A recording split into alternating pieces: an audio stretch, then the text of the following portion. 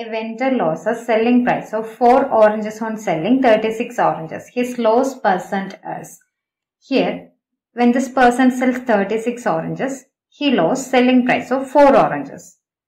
Which means total cost price. Total cost price here is equal to cost price of 36 oranges. Which is equal to total sell price plus total loss. Which is 36 plus 4. That is sell price of 40 oranges. That is cost price of 36 oranges minus sell price of 36 oranges is the loss here. Loss here is equal to sell price of 4 oranges. That is 4 SP. Which means total cost price is 4 SP plus 36 SP, which is 40 SP. That is sell price of 40 oranges.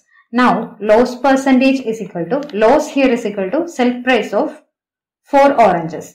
This loss is from this total cost.